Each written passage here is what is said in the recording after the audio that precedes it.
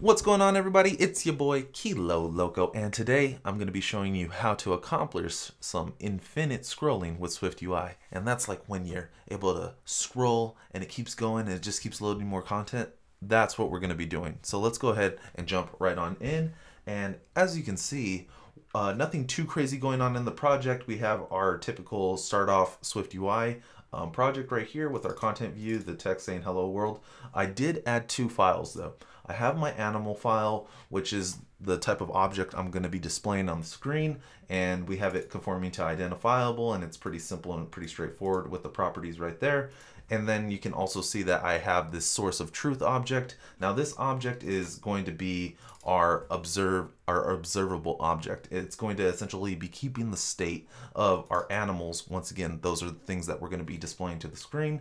And this get animals function is supposed to kind of represent an API call. So generally you would have some type of API that's going to give you a chunk of data, and depending on which page or index that you pass to it, it's going to give you the data at that index. So as you can see here, we have get animals at index, and then when we pass in index 0, our first chunk is going to look like this. When we pass in index 1, our second chunk is going to look like this.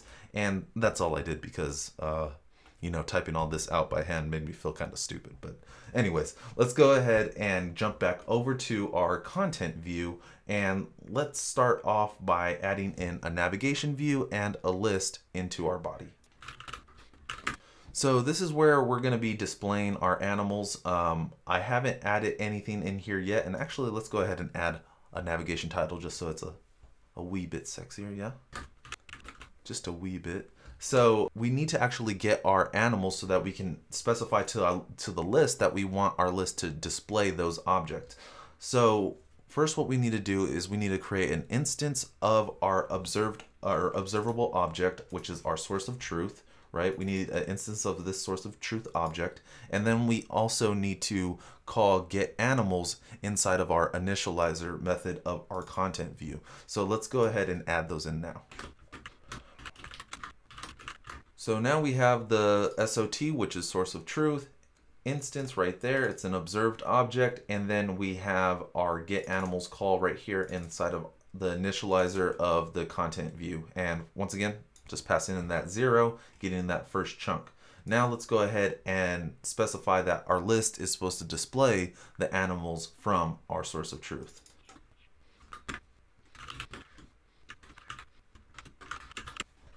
So we have our animals being passed into our list now, and since animal does conform to identifiable, we can just pass it in simple like that. And then in this closure, we're obviously being passed an animal, in which case we're just passing it into the text so that we can see the emoji of the animal and the name of the animal. So let's go ahead and run that, make sure that everything works as expected. All right, and as you can see here, once our app has loaded, we can see that we have all the animals listed out right here. Now, I'm going to add in kind of like a little bit of a cheat just so that I can space out these views. I want each text view that's showing the emoji and the animal's name to be a little bit thicker, just so that we can't see all of the animals in one shot. I want to make sure that pig and frog and maybe even cow are off the screen. So I'm going to just add some padding to this text view right here. So I added a padding operation right here on vertical. So that's going to be the top and the bottom, and it's going to be 30 on the top and 30 on the bottom.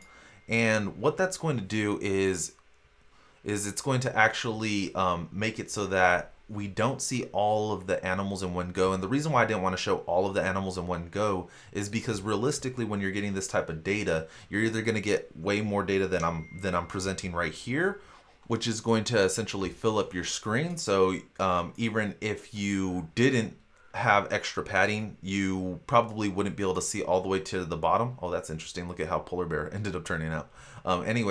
Yeah, so you wouldn't be able to see all the way to the bottom. And if you did only have like maybe 10 results or maybe 15 results, then it's more likely that your data is going to be very large, and you're going to be displaying more things, kind of like Instagram. So a dog would take up maybe almost half the entire screen. A cat would take up another half of the screen. So you would continue to scroll. So I just wanted to explain that part, why I'm cheating a little bit to get them off the screen. But we're going to actually continue on to the infinite scrolling part now.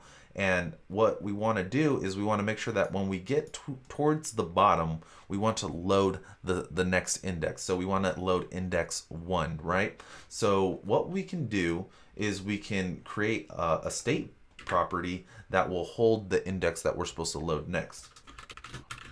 So as you can see here, I have an @state property wrapper on this next index, and this is going to essentially keep track of which page or index we should be loading from the API.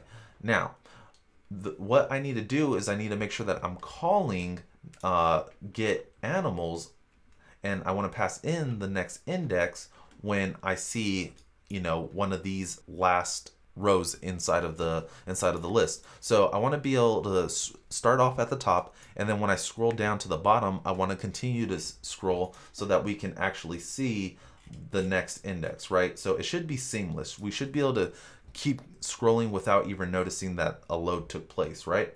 So what I'm going to do is I'm going to actually turn this into, instead of a list of animals, I'm going to actually do it a list of indices. So each index of the animal, I'm going to have access to that. And when we get to the second to last index, when this pig is going to appear, we want to load the next one so that by the time that the frog comes onto screen, they can keep scrolling and it'll be smoother. Now you could do it maybe third to last or something like that. You could even do the last one, but I'm going to just go with second to last.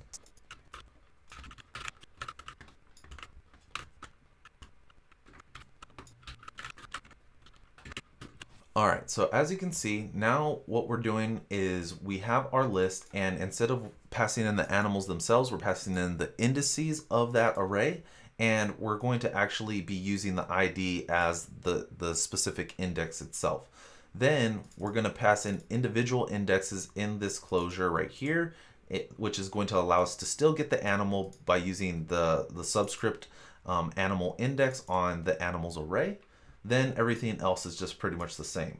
The only thing that we changed here is the onAppear method. So whenever one of these text views appears, what's going to happen is this block of code is going to be called, and if that animal index is equal to the second to last index of the entire array, then we're going to run this block of code right here, which is essentially to get the animals at the next index. And then we also need to make sure that we're going to increment the next index so that we can get whatever comes next, obviously. So let's go ahead and run that and let's see if it works. All right, so as you can see here, we have our list, and if you notice the scrolling, what happens is it looks like it already actually loaded some more. So as you can see, it already loaded our second index, which is kind of good. It did exactly what we wanted. And one thing that I want to point out to you is that over here, when we're getting our animals, we need to specify when we're actually calling get animals. So let's go ahead and add a print statement that says getting, and then we'll just specify the index, getting index. So let's go ahead and run this one more time just so that we can see what's happening. All right, so as you can see here, we're getting 0 and we're getting 1 immediately, which is not what we want actually. And the reason we don't want that is because we don't want to load data into memory if the user's not even going to scroll this far, right? Like, it doesn't make sense to show this data if the user won't scroll that far. So the reason why this is happening is because when a list is being rendered out, it actually starts off very small for a millisecond, and all of the rows inside of it, all the text inside of it are technically being displayed or are calling onAppear. That means that when it's super small, what's happening is our second to last, which is our pig, it's our pig, is actually appearing, and it's triggering the next index to essentially be called. So now what's happening is this is being called at the same time, and it's making our load, it's making us load data that the user may not even want to access yet. So in order to fix this, what we're going to do is, instead of using a list, we're going to actually be using a lazy VStack. And the reason we're going to be using a LazyVStack is because the LazyVStack makes it so that it's not going to essentially render out the view until the user is about to actually see it, which is going to preserve the resources of our app. So let's go ahead and change this list to a LazyVStack, and the way that we're actually going to handle this properly is to wrap that LazyVStack in a scroll view, and we're also going to have to use a for each as well. So let's make those changes now.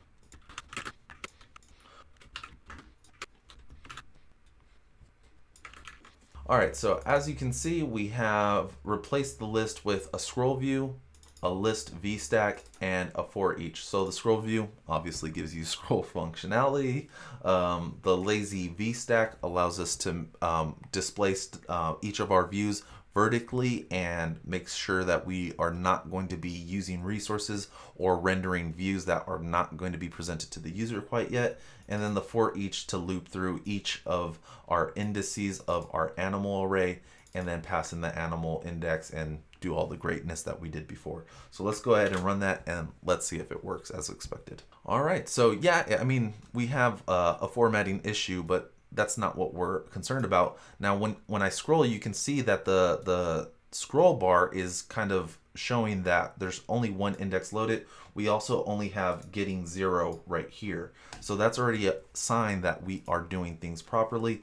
And then when we scroll down, we can see that we got 1 and that we're able to continue to scroll. And then when we get to the second to last of the second index, then it's obviously going to try to load more, but I don't have anything else in there, so nothing's going to be loaded. So let's go ahead and run that one more time, make sure that it is working as expected. And when we scroll, we get pretty much smooth scrolling all the way down to the 30th index, which is the bug.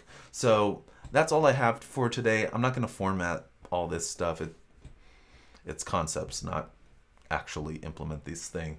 But yeah, that's going to be it for today. Thank you for your time. I really appreciate it. And I hope that you learned something new.